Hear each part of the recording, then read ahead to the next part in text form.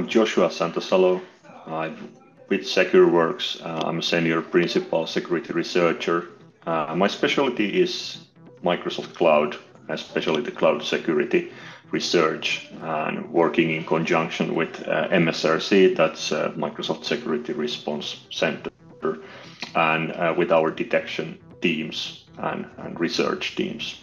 That kind of summarizes what my role is in Secureworks.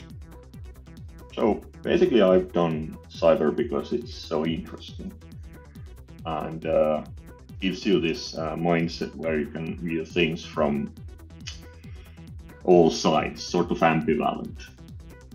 And you just get a perspective in cyber that I'm not sure you could get in another field, or at least that applies to me.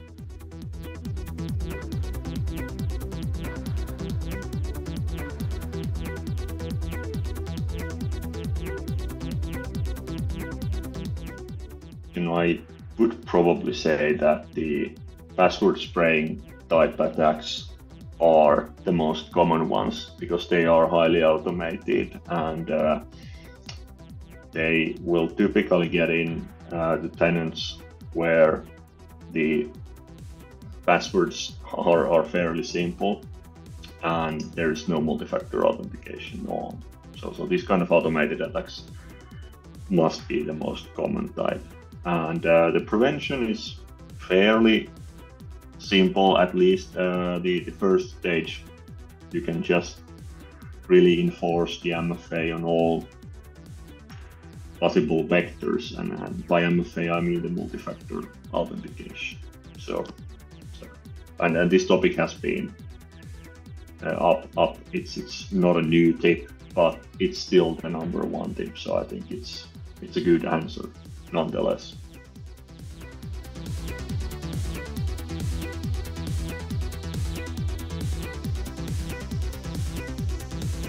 I would say that the importance is very high because you get this cross-team, cross-competence view, and you learn in both sides new things, new approaches.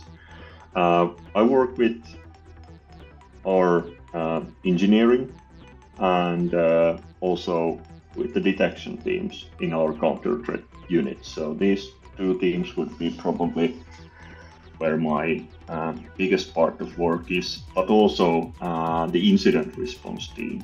That's one of the main teams I work with, and I feel that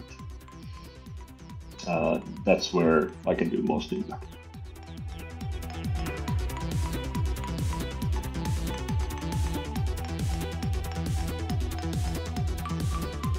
I think on this front of various incidents, what I'll try to answer is it's not how I resolved it, but how it can be resolved before it happens.